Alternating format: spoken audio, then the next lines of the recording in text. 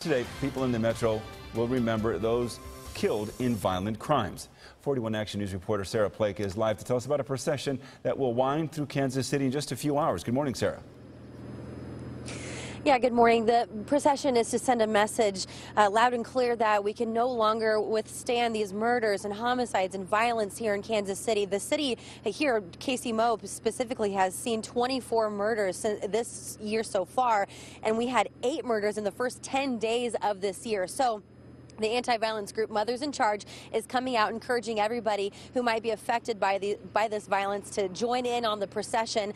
People, family members, friends, those affected by murders will lead the way, along with police officers, and funeral homes will also take place in the procession as well, driving their hearses along the route. They'll start here at 4 o'clock at the East Patrol Division building at 27th and Prospect, and then they'll continue down to 63rd and Prospect, where there will be a moment of silence at 4:30 to remember all of the lives lost.